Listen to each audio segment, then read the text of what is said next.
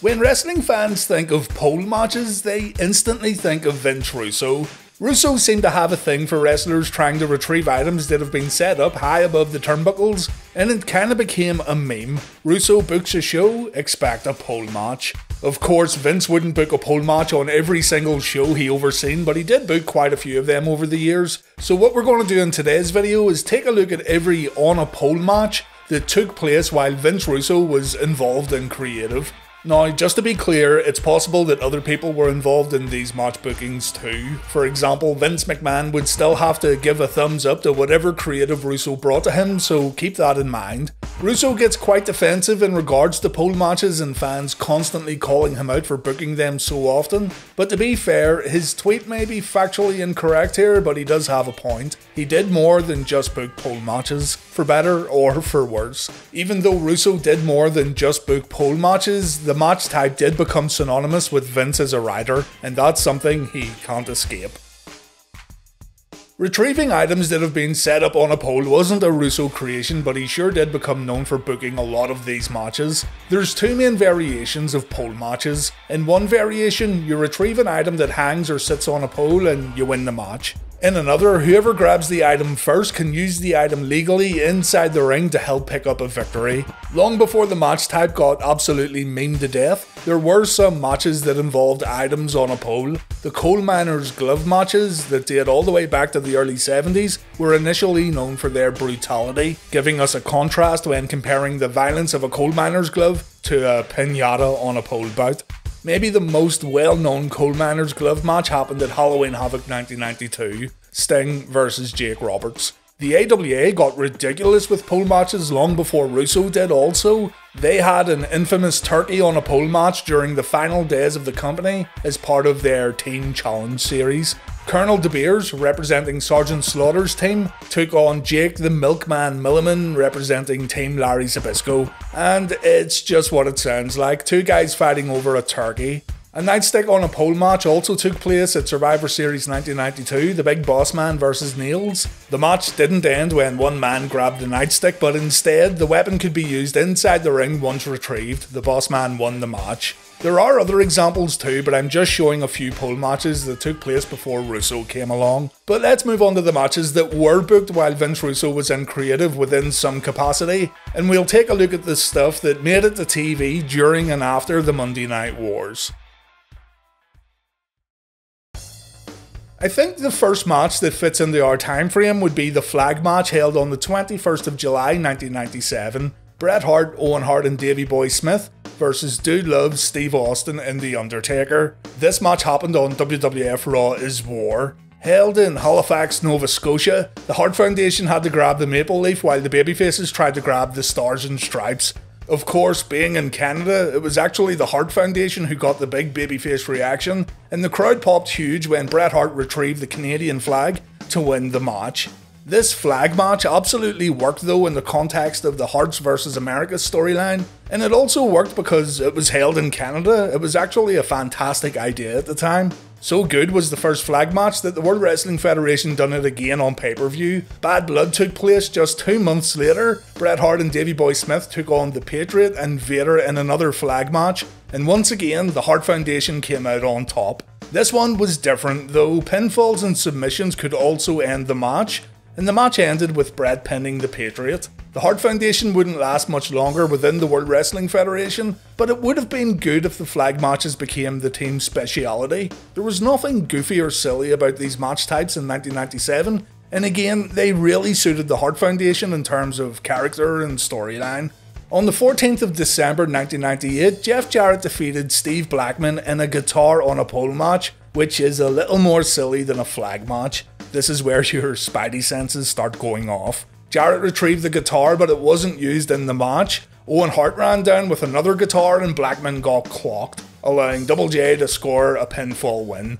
2.5 minutes of in-ring action here, and I know I said it was a bit silly, but it still worked for the whole Jeff Jarrett character. If we say October 1999 is the cutoff date for Russo's time in the WWF, then we have two more WWF pole matches to look at. The Test vs Bossman Nightstick on a pole match from the May 10th, 1999 episode of Raw, in the infinitely more Russo-esque Pepper on a Pole match from the 16th of September 99 edition of SmackDown. The Raw match was pretty straightforward. Test grabbed the nightstick, but Bossman had a telescopic nightstick hidden away. This allowed Bossman to take the weapon away from Test, and the Bossman scored the win. The Pepper on a Pole match though, oh boy. It again featured the big Bossman, only this time he was taking on Al Snow. Pepper was Al Snow's little dog who Bossman took away. Al begged for the return of his little friend, and he became increasingly distraught about losing his pet. Bossman invited Snow to his hotel room to get Pepper back, but first of all, Bossman wanted to make amends by giving Al something to eat. Al tucked in, and Bossman revealed that Snow was eating Pepper. On SmackDown the following week, all that remained of Pepper were put in a doggy bag. If Al Snow wanted what was left of his little dog, all he had to do was climb up a pole and retrieve the bag in a special Pepper on a Pole match. It's absolutely nuts condensing all this down and saying it out loud. Bossman was about to win the match, but a few dog handlers and a few Rottweilers made their way down to the ring. The Dog Kennel of Hell match was announced before this pole match took place, by the way. And Bossman decides to throw away the bag in order to escape the doggos. So even though Bossman technically won, Al Snow still got the bag. Davey Boy Smith was there to help Al Snow because he's called the British Bulldog, I guess. I don't know. Fantastic. Alright, if the Pepper on a Pole match was indeed a Vince Russo idea, then he sure went out with a bang. When Vince arrived in WCW, it didn't take long for pole matches to begin taking place, but to be fair also, WCW had recently dabbled in pole matches as recently as 1998. Hollywood Hogan and Kevin Nash took on Roddy Piper and the Giant in a baseball bat on a pole match at Spring Stampede 1998. Russo was definitely in the head writer position though by the time November 99 came around, and on the first Nitro of the month, we had a key on a pole match between Eddie Guerrero and Perry Saturn. The key would open up a cage. Inside that cage was Torrie Wilson, and are you noticing yet that these pole matches are becoming progressively more ridiculous? Anyway, Wilson was kidnapped by the Revolution and her freedom was put up for grabs. If the filthy animals Eddie Guerrero could climb up and grab the key before Perry Saturn, then Torrie would be free.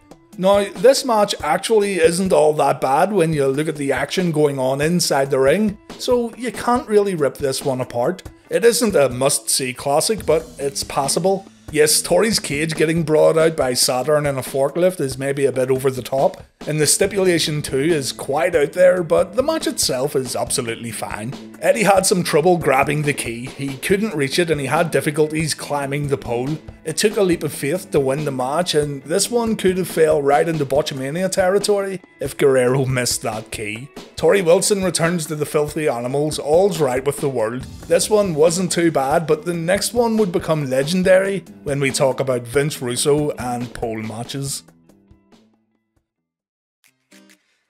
A mere 2 weeks after the key on a pole match, Russo booked a 5-way match: El Dandy, Psychosis, Juventud Guerrera, Silver King, and Villano 5. 5 lucha stars, and 5 guys who would take part in the infamous Pinata on a Pole match. Russo, in storyline, said there would be a check inside the pinata for 10 grand. The competitors would be given sticks. They could beat each other up, or they could try to beat up the pinata to grab the check.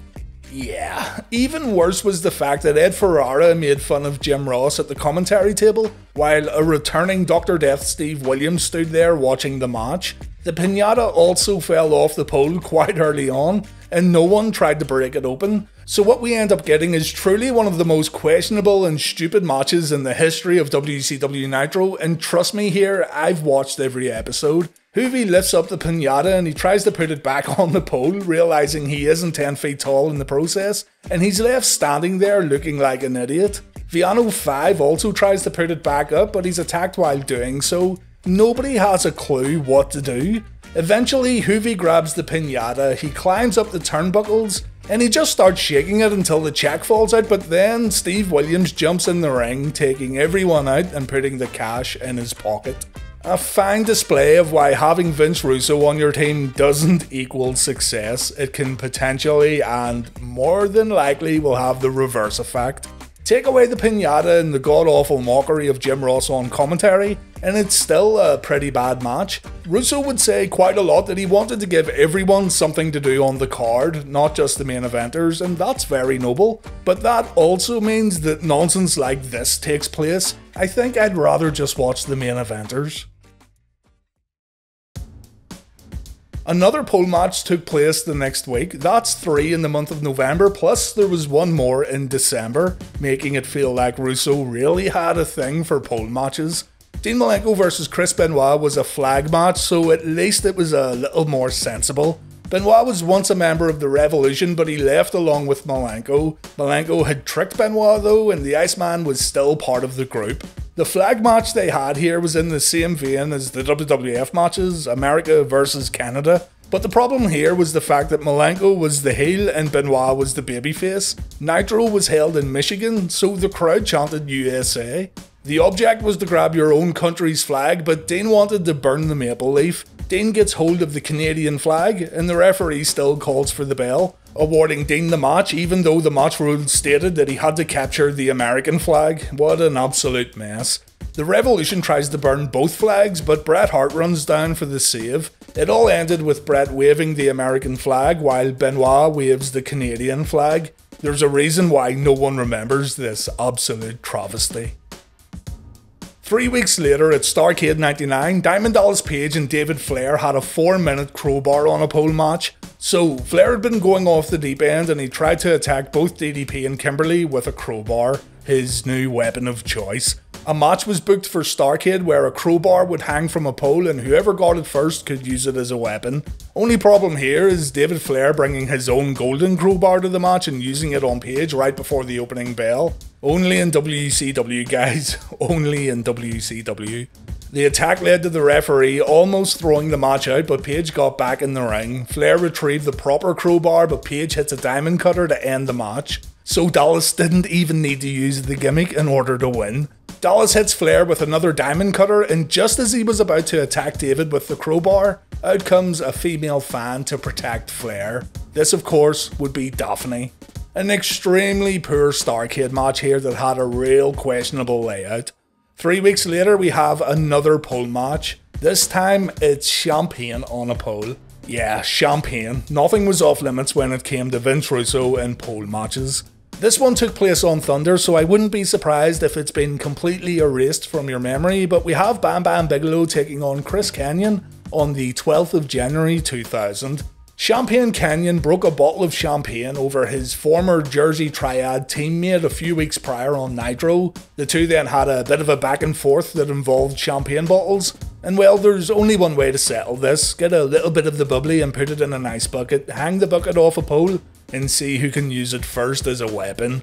Kenyon got the bottle, but he doesn't get a chance to use it. Bam Bam takes it away and he decides he isn't going to use it either. Bam Bam gets the win and the item both men were trying to retrieve doesn't even come into play at all. Why would you... What's the... never mind. Lex Luger comes down afterwards wearing Sting face paint and he attacks Bigelow. Just look at Lex. The match wrapped up with another run-in. This time it was a crow. And Lex Luger backed off from our feathered friend as fans began slowly reaching for their remote controls. The next match took place when Russo wasn't even working for the company. He was sent home briefly, so we can't be too harsh here. A leather jacket on a pole match between Tank Abbott and Big Al. Who's Big Al? I don't know, but this one took place at Super Brawl 10. This was billed as a skins match, the leather jacket being the skin. Tank Abbott's UFC jacket was placed on a pole, and Tony Schiavone says no one knows what will happen here when Tank Abbott faces his former bodyguard. Honestly, nobody could have predicted what was going to happen here. Tony was absolutely right. It starts off with both guys strapping their hands together with a leather belt. They then proceed to swear at each other quite loudly, and then they lay in the right hands. Abbott gets knocked out with a forearm and the belt breaks. Abbott is out cold as Big Al. Who is this guy anyway? But Big Al tries the old crotch at the ring post spot, but Abbott is unresponsive here. What finally does wake Abbott up is Big Al standing on his face, not even joking. Abbott comes back and he goes to retrieve the jacket while holding Al on his shoulders, but that clearly doesn't work. Well, Abbott ends up grabbing the jacket and winning the match, and then the cameras have to cut very quickly when Tank makes a startling threat on live pay-per-view while holding a knife. Absolutely insane, but as mentioned, it looks like Russo's hands were clean of this one. WCW Saturday Night on the 1st of April 2000 had a hardcore title on a pole match, so it kinda feels like a poor man's ladder match. Better yet, hardcore champion Brian Knobbs brought out a ladder for the match, so I don't know, it feels like WCW were memeing themselves at this point, but don't worry, it gets worse. Knobbs successfully retained the title here. It was a 6-man match that also featured Norman Smiley, Rick Fuller, the Dog Al Green, Adrian Byrd and Dave Burkhead. A main event lineup if there ever was one. An absolute cluster of a match. Knobbs used the ladder to retrieve the belt and nothing more to say. Russo was still gone while this one took place, but when he came back, boy did he come back with a bang. Viagra on a pole, ladies and gentlemen. The franchise Shane Douglas vs Billy Kidman. WCW Nitro, 31st of July 2000. Tori Wilson left Billy Kidman, she started hanging around Shane Douglas, and Tori told Shane and everyone else that poor little Billy had some problems downstairs. He had a floppy jalopy. To prove her wrong, Billy showed a tape to everyone who was watching Nitro, a home video he and Tori made where there seemed to be no issues with Kidman's performance in the bedroom. On Thunder, Kidman showed a tape where Shane Douglas ended up with a little shy sausage because he was so distraught about seeing Tori in bed with Billy. And so, the next week, Ernest Miller announced that there would be some dick roids up for grabs in a special pole match. Whoever grabbed the bottle of Blue Bombers would not only win the match, but they'd be sure to have a bionic rod at the end of the night. It's crazy to think that this happened, but it did. You won the match after claiming the bottle. So no, you couldn't just pop a handful of those bad boys and make your opponent tap out. Unfortunately, they screwed up the ending, excuse the pun. The bottle broke prematurely after Kidman grabbed it. It actually gave Shane a bad cut on the back too. The referee was distracted, and when he turned around, Kidman was laid out and Shane had a piece of the bottle, meaning Shane won the contest. It's great to joke about today, but back then, old school WCW fans were up in arms. The following week we had more pole action, but to be fair, we went back to basics. A pipe on a pole match between Big Papa Pump Scotty Steiner and the Icon Sting. Strangely, you win this match by just grabbing the pipe. You don't need to use it to beat up your opponent for a pinfall afterwards. I'm also convinced that the pipe fell off the pole too, but we don't see it on TV. The fans are laughing and pointing at the corner of the ring, and we never see the pipe suspended above the turnbuckles afterwards. Rick Steiner magically has it in his hands a few minutes later. Scott wins thanks to his brother. Sting finds himself in the Steiner recliner, but Kevin Nash runs out for the save. A fight breaks out, security rushes down, and that's pretty much it. Next though, we have the one you've all been probably waiting for. Judy Bagwell on a pole at WCW New Blood Rising. Judy Bagwell on a pole, or Judy Bagwell on a forklift. What the If Positively Kenyon can beat Buff Bagwell, then Mama Bagwell becomes Kenyon's valet, or Kenyon's Kimberly, as it were. Now, this is grade A wrestle crap right here, no two ways about it. But it's actually not a pole match or even a special stipulation match. And this is what people get wrong about this all the time. It's a plain and simple no DQ match. The only way you can win is via pinfall or submission. Judy Bagwell was just there for eye candy, I guess. It's not a match about retrieval or anything like that. It's only called Judy Bagwell on a pole or Judy Bagwell on a forklift because, well, there she is on a forklift. David Arquette also got involved and he tried to help Kenyon, adding to the match's shit factor tenfold, but Buff wins with a double blockbuster. 7 minutes of in-ring action here, and a lifetime of ridicule for Vince Russo. Kenyon ends up hitting Arquette with a Kenyon cutter after the bout. A stickball on a pole match took place on the September 11th episode of Monday Nitro between Reno and Big Vito, and check out those empty seats. Reno won the match, it wasn't good, I've nothing to say about this one. The next one though was Russo's final pole match of WCW, and he definitely went out in style. a San Francisco's 49ers match, or a box on a pole match. You've got 4 boxes suspended above the turnbuckles. Inside one of those boxes is the WCW World Heavyweight Championship. Inside the other boxes, well, they said on commentary they would include weapons of some sort. Booker T versus Jeff Jarrett, 2nd of October 2000. Box number 1. Tony Schiavone says that's not a weapon, and I think he's right. It's a Vince Russo attempt at humour. The second box, a picture of Scott Hall, a framed picture of Scott Hall, which to be fair was still used as a weapon. Inside box number 3, we come full circle as Booker T finds a coal miner's glove. And box number 4 of course had the WCW Championship, but it fell out of the box when Booker tried to retrieve it. Booker T wins, and this was the last pole match that Vince Russo booked in WCW.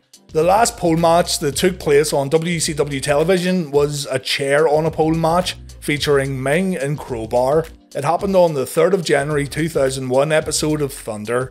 Crowbar got the chair, but he didn't use it effectively at all. Another chair was used on the outside too, making the chair suspended above the ring completely pointless. It ended with Crowbar taking this bump right here, and then Ming locked in the Tongan death grip. And that's it, I've had enough. Russo would come and go over at TNA, and he booked more pole matches while he was there, including an axe handle on a pole match, baseball bat and guitar on poles, chair on a pole, first blood match, Singapore cane on a pole, headdress on a pole, another keys on a pole match, a rat on a pole, yes, a fucking rat on a pole. But I'm not going to talk about all that TNA nonsense, this has gone on too long already. The WWE also continued to book pole matches even when Russo had moved on, so it's not like it was only Vince Russo who was booking these type of gimmick matches. But as stated at the top of this video, Russo's name and pole matches just seem to go hand in hand. Progressively though, these matches just got worse, and by the time WCW tried to put on a somewhat serious pole match like Steiner vs Sting, absolutely no one cared. Hopefully you enjoyed this video, and hopefully you didn't pull your eyeballs out. Thanks for watching guys, and take care.